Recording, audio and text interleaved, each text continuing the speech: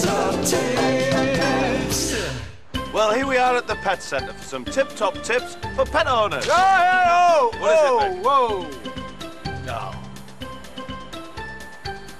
I've just stood in some dog dung. You have, haven't The you? dung of the dog. Yep.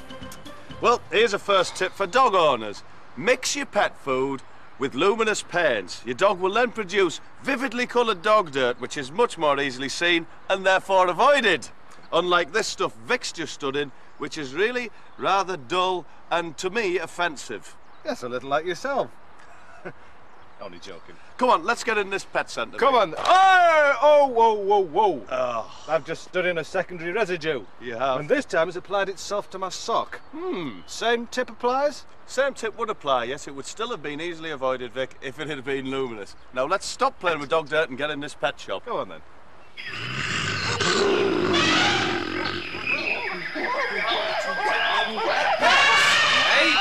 Here we are with a top tip look at pets.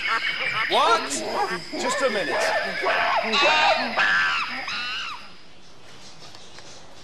That's better. Yeah. Yeah. Now, pets are a huge responsibility. They require you to love them, to feed them, and of course, eventually, to stuff them.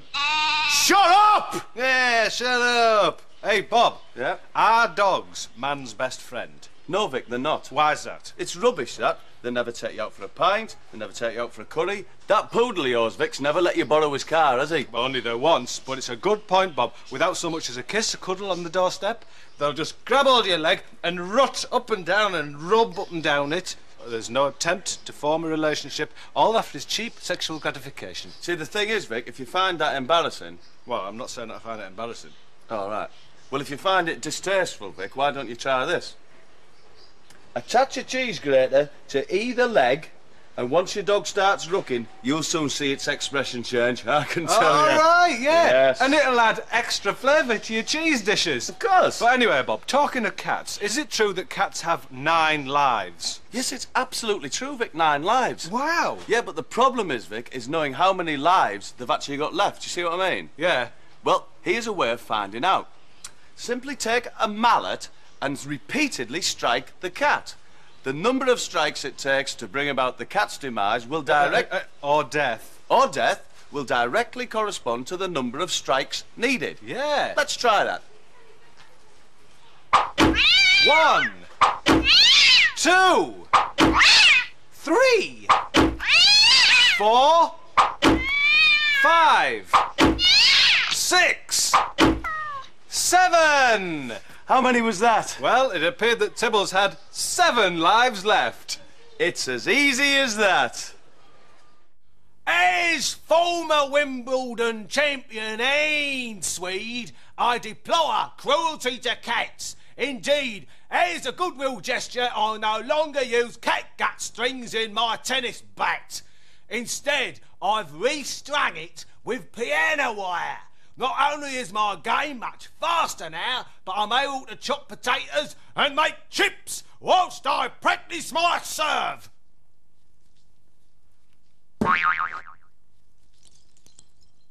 Lovely. Well, Bob, I'm moving soon. No. Yes, I told you. No, you didn't. Did I not? No. Sorry, anyway, I'm moving soon, and the problem is this. Where are you going? Just not far, just round the corner. Anyway, the problem is this. You might have let it, you might have told me before, not just let it come out like this, to be honest. I'm sorry. Anyway, I'm moving, and the problem... What were you going to do, Vic? Just leave us a note and that's it, you're gone, you're out of my life. Look, I'm sorry. The problem is this. It's just so inconsiderate, Vic. Anyway, I am moving house, and I'm worried about how to transport my goldfish without the water slopping all over the seats of my Vauxhall Vectra. Nothing, Vic, could be simpler. A few days before your travel, simply pop the goldfish bowl in your deep freeze and voila! 2 easily transported goldfish. Pop them in the microwave for 2 minutes and you'll defrost that precious water. But the fish will be dead. A small price to pay, in my opinion, Vic. Anyway, what does one do with dead goldfish? The answer is very simple. Place them inside library books and slam the books shut. The squashed fish will serve as a useful bookmark, and doubly handy as the smell will act as a reminder that the books are due for return. By the way, it was me who wrote, "I've got a lovely bunch of coconuts," and not Rex Harrison. Bollocks to that one.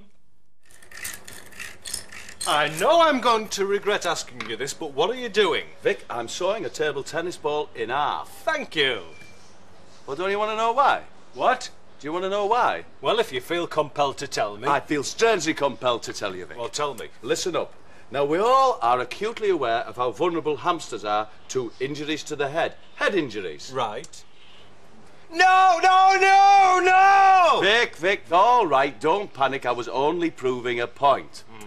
Now, hamsters are at the most vulnerable on the wall of death. Right. The circle of deceit, as it's known in Blackburn. Now, 1 minute they're happy as Larry. Hang on a minute. Who's Larry? Have you not met Larry? No, but I'd love to. Hey, Larry! Hello, Larry. I do. How do you do? All right, thanks, Larry. Yes, there they are, running round happy as that bloke there. Yeah, right. When suddenly there's a momentary lapse of concentration. Kapow, multiple head injuries, Vic. Oh, how very sad. They could even slip into a kind of coma. Yes, they could, Vic, but not if they're wearing these little crash helmets made out of a ping pong ball and a rubber band. It's as simple as that. That's a major advance in our rodent safety campaign. But Bob, tell me what happens if our kiddies are not satisfied with such small and conventional pets. You mean if they should want a somewhat less small, somewhat less conventional pet? Exactly. Well, in those circumstances, I personally recommend a puma or a leopard. Ideal for a kiddie, be there 4, 5, 6, 7, even 8. Or 9 even. But Bob, would the animal play with the child? Not so much play, Vic, as toy with it. Let me demonstrate. Here, Vic, is an inquisitive 4-year-old. Just you watch this. Off you go.